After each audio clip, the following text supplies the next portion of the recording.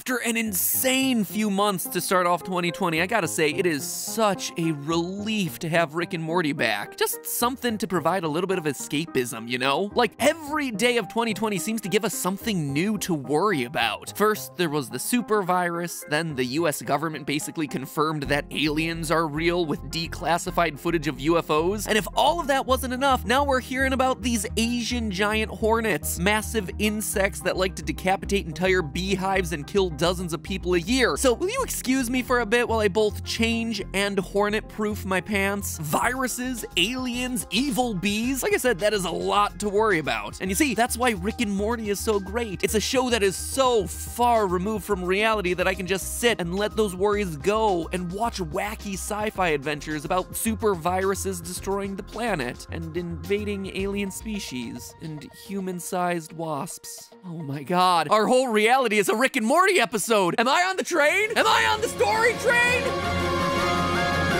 Hello, Internet! Welcome to Film Theory, the show that tells its passengers all aboard Matpat's crazy train. First stop, Over-Analysis Junction. So Rick and Morty is back, which means that I'm coming back with some quick explainer theories on the episodes that merit a closer look. And boy, oh boy, was the Season 4 second half premiere titled Never Ricking Morty one that needed a bit more explanation. I mean, this show has always been meta, but this episode went off the rails in the meta department, which is ironic considering that the whole thing takes place on a train. Basically, we're given Rick and Morty stuck on a circular looping space train that, as Rick puts it, it's a story device, literally. A literal literary device, quite literally, metaphorically containing us. To escape the train, they basically have to break out of the circular pattern of stories that constitute a typical Rick and Morty episode, all without sacrificing continuity or the integrity of the characters. They're captured by Story Lord, whose goal is to milk them dry of their endless potential for story. I'll now fuel my anthology with your limitless potential, propelling it to its final stop.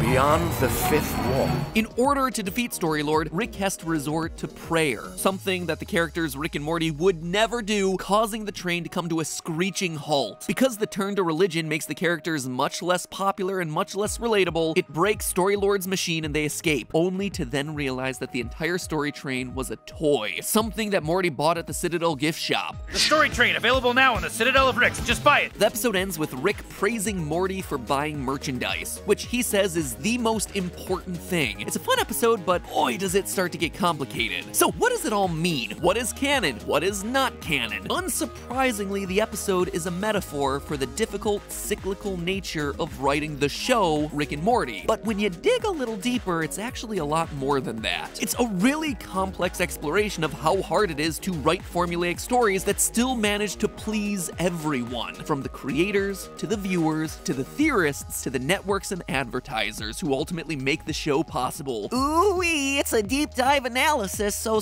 strap in tight, cause this little caboose is leaving the station. Woo-woo! This is an episode with a lot of layers, so let's start with what's most obvious on the outside, the looping story train itself. The circular train is a reference to one of Dan Harmon's famous writing techniques known as his story circle. It's something that Harmon uses pretty religiously throughout his writing, having said before that he feels like it's tattooed in his brain. The Harmon story circle lays out the 8 major steps of a complete dramatic story, and early on in this Rick and Morty episode, we're shown the blueprints for the train, and wouldn't you know it, it's broken up into 8 parts. As Rick lays out his escape plan, he even points out how the specific beats of this episode are going to align to certain segments of the train. I'll have to rig us a couple of spacesuits that start failing around here, so we could pay a heavy price for re-entering at this threshold. It's steps 3 through 6 of the Harmon story circle. The characters get into an unfamiliar situation, they adapt to it, they get what they want, but they pay a heavy price. Now, that kind of formula, from a writing standpoint, can be a bit of a double-edged sword. On the plus side, it becomes pretty darn clear when you've got all the elements that you need to create a solid, coherent episode, but if the formula becomes something you absolutely have to follow every single time, you burn out your writers, you limit your ideas, you become predictable to the audience. In terms of this episode, staying on the train is staying formulaic. Going outside of the train, or derailing it completely, is breaking formula, doing something drastically different. That tension of staying true to formula, but also stretching challenging what you can do really shows up throughout this episode. When Rick describes his plan to fix the story train's engine, Morty asks whether they'll have to leave the train. Rick responds with this. We don't have to do anything, Morty. This is just a structural guide. We're obviously gonna impart our own style. The train in and of itself isn't a bad thing. You can always impart your own little twist on it. Likewise, there's always gonna be a fear to leave the comfort of that train, because in doing so, you run the risk of alienating the viewers who have just been enjoying the ride. That strict adherence to the formula is also what separates a typical Rick and Morty episode from their anthology episodes, like Interdimensional Cable and Morty's Mind Blowers. You know, the ones that have those short, random, heavily improvised vignettes. We get some hints from Rick that making anthology episodes full of fun little bits, but with no deeper meaning behind them would be potentially easier. Stop the anthology. If we wanted one-offs, we'd do Interdimensional Cable. But also less satisfying. Here's where the stupid vignettes were. God, imagine if that had been the whole thing. And yet when the writer's block starts to kick in, it must be tempting to want to lean on that style because it requires less intricate planning. After all, it's not like the Interdimensional Cable episodes are unpopular. Multiple sites that rank Rick and Morty episodes put the first Interdimensional Cable episode, Ricksty Minutes, in their top 5 episodes ever. Thrillist even has it at number 1. But just because the stories might be easier doesn't necessarily mean that they're gonna end up being faster. And sometimes the opposite, which seems to be the message of the exchange when Morty asks Rick why his spacesuit has a timer built in. Why would you put ticking Because if it's too easy to get there, we'll never get there. In other words, the constraints of story structure and deadlines are challenging, but ultimately useful in determining the way the narrative needs to go. Without a thoughtful story, Rick and Morty would never progress, and they would just dissolve into a bunch of random gags. Don't get me wrong, we all love a three-cheeked butt joke. It's just not a sustainable way to make a show. Big deal, you're probably saying at home. Every writer has to think up stories. Big whoop, it's not worth complaining about. To which I say to you, you're on a tight ship there, imaginary viewer, who is himself a narrative device that I'm using to make a point. Is this real? But you're also missing some of the depth behind this issue. Making stories that are thoughtful and complete is only a small part of the total battle. Because in this day and age, especially for a show as successful as Rick and Morty, writers also have to worry about pleasing lots of different subsets of people, while making sure that those stories fit within that framework. And that is what the rest of this episode is about. One group that the writers have to worry about appeasing is, well, people like us, the fan base, the Theorists. To say that Rick and Morty's fan base is passionate is a bit of an understatement. Any group of people who go bananas over the availability or lack thereof of chicken nugget dipping sauce is a group that perhaps cares just a wee bit too much. But that level of passion and that level of scrutiny puts a lot of pressure on the creators to deliver comprehensive answers about the world of Rick and Morty. What really sells this point home is when Rick tosses the tickets please guy out of the train. Rick explicitly tells Morty that everything outside of the train isn't canon. Don't worry, Morty, nothing out there is canon. But later on in the show, we have an odd scene between two aliens, one of whom subscribes to a theory about the tickets please guy saying this. His followers believe the entire universe is Floaty Bloody Man's nightmare as he dies in a time-dilated reality. Okay, so this scene is symbolic of people who take non-canon information, spin it into their own theories, and then adhere to those theories as undeniable truth, treating them almost as if they were a religion. You're given a piece of information, in this case a floating torso spinning through space, and 3 steps down the line, you concoct a wild explanation for what it could possibly mean, placing so much emphasis and emotional importance on it that you get it tattooed onto your own body when, in reality, none of it was canon to begin with. Now, I'd be lying if I said I hadn't made similar leaps in logic in my interpretation of the characters and episodes and Easter eggs in the past. I mean, it's just fun to look at puzzling things in the stories we consume and think about what the complete story or inspiration behind it really is. That's why you're watching this video and hopefully why you're subscribed to this channel. And if you're not subscribed to this channel, now is a perfect time to do so because there is a whole heck of a lot of Rick and Morty discussion coming up over the next 5 weeks. It's just fun theorizing, you know? And that's not what the writers are calling out here. The problem that the writers are calling out is when those fun theories are treated like truth. When fans get so emotionally attached to those fabricated stories that they create a religious set of beliefs around them, that they're not willing to go with changes in the story direction based on what the writers want to do. Providing the level of detail to answer every question about every backstory and unexplained narrative, not only is it unrealistic for a writer, it's impossible to do within the confines of an episodic structure. Notice how Rick literally blows holes in the religious aliens theory. It's a pretty brilliant rebuttal into animation to his theory on Floaty Bloody Man's true role in this universe. This also aligns pretty well with how Rick and Morty's staff tends to handle outside theories. Dan Harmon said in an interview with GQ that the writers don't make any decision about canon until things actually happen in the show, and also that he avoids fan theories completely because he'd hate to have his own ideas corrupted by someone else's. Having a rabid fan base that celebrates and theorizes your work is a blessing, but it also puts pressure on the writers to continue coming up with ideas that are both unexpected while still logical extensions of the story for its characters. On a more personal note, by the way, I hope that anyone from the Rick and Morty staff who might be watching this episode will find it sufficient to disprove any of my theories through their scripts and won't resort to ripping me in half, tossing me in space, and shooting me with laser beams. I don't want to go like Tickets Please guy. And heck, I don't even have the abs to pull it off. Anyway, there's an additional element of pressure for the writers of Rick and Morty to navigate, and that's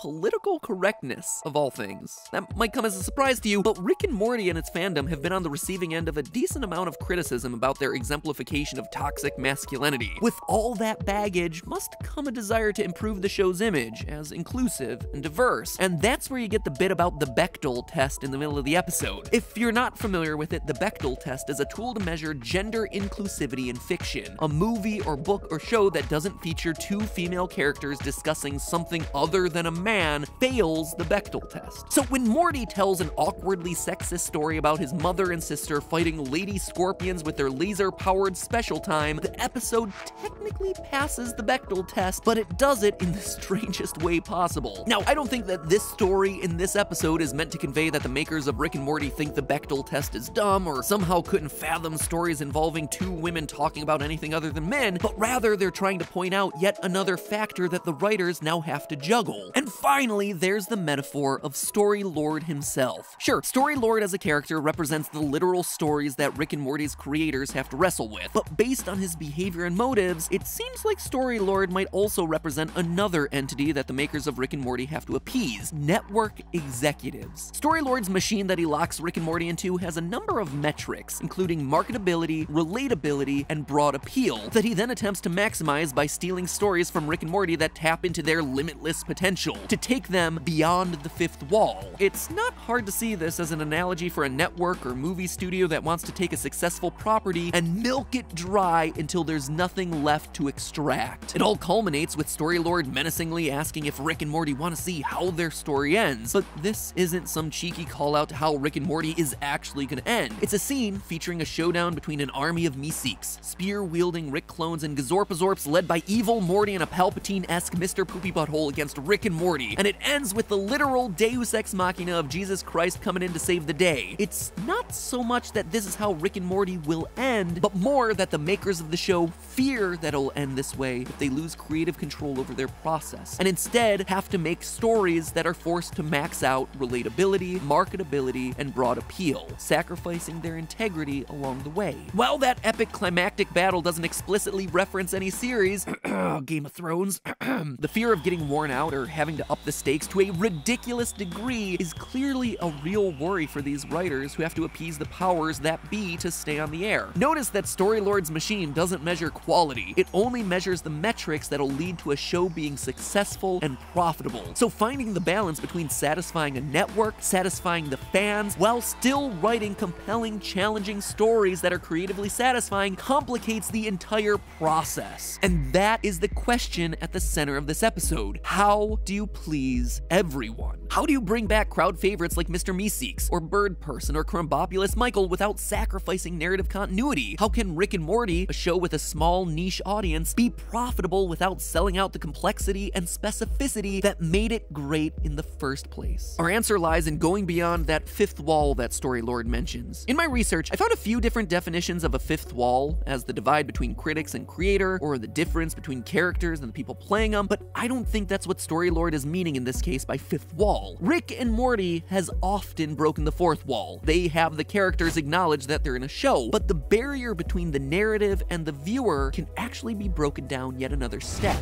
What is the purpose of a story? What is the purpose of its characters? The ultimate purpose is to make money, to sell things. We're no longer watching a narrative with characters, we're watching a marketing device called Rick and Morty meant to sell things, their own merchandise, Pringles, Wendy's. This results in a weird monologue from Rick about how proud he is of Morty for buying something, or to put it in his cynical yet praiseworthy words, "You didn't ask questions or raise ethical complaints, you just looked straight into the bleeding jaws of capitalism and said, "Yes, Daddy, please." The voice in that writing is clearly sarcastic, but the point still stands that the success of any show hinges on its ability to sell products, either directly or indirectly by running ads around it. Notice that there was no real cold open for this episode. I don't know about your viewing of it, but for me, it was a Wendy's ad for breakfast sandwiches. A Wendy's ad for breakfast sandwiches that was produced by the Rick and Morty staff. At the midpoint of the episode, one of the ads was a Morty bot eating Pringles, and that's the point. That is the fifth wall. The writer of the episode, Jeff Loveness, tweeted that this was all about, quote, being trapped in the narrative choke of capitalism, which is to say that the best stories don't necessarily make the most money, and also the most money-making stories often aren't the best. The problem is that Rick and Morty isn't designed to be a #1 show. Rick and Morty isn't a warm and fuzzy family sitcom that can make lots of money with safe comedy living on a big network because it's too cynical, it's too dirty, it's too niche and too political. All things that hurt the show's scores for relatability, marketability, and broad appeal from Storylord's machine. But they also can't suddenly shift to a formula designed for profit because that's against the soul of what Rick and Morty is. Sacrificing the identity of the show is ultimately parallel to just doing easily made, easily digestible anthology episodes that don't really stand for anything, which is what Rick was complaining about from the very beginning of the episode. And therefore, I will go to StoryTrain.com to purchase the merchandise as I've been instructed to by Rick, and the link is broken. The story train that they advertised at the end of the episode doesn't exist. Dang it! And I was so mentally prepared to help him sell out too. Oh well, Wendy's breakfast sandwiches will have to do. That biscuit did look really good, and he carries a mean pipe. But hey, that's just a theory. A film theory. And speaking of shameless advertising, next Rick and Morty episode, Tuesday the 19th, we'll be talking portal science with the biggest science celebrity on the planet, Neil deGrasse Tyson. That's actually coming up on Tuesday the 19th, so mark your calendars, or like I said earlier, hit the subscribe button so you're here for what is honestly a huge collaboration on this channel. I'm really excited about it. Now, if I could only get Bill Nye on one of my shows, then my bingo board is complete. I'll see you in a few days for a new Scooby-Doo theory. Yeah, we're covering Scooby-Doo. And then more Rick and Morty next week, Tuesday the 19th, with my new best friend, Neil deGrasse Tyson. It'll be super nerdy, also super cool, so hope to see you there.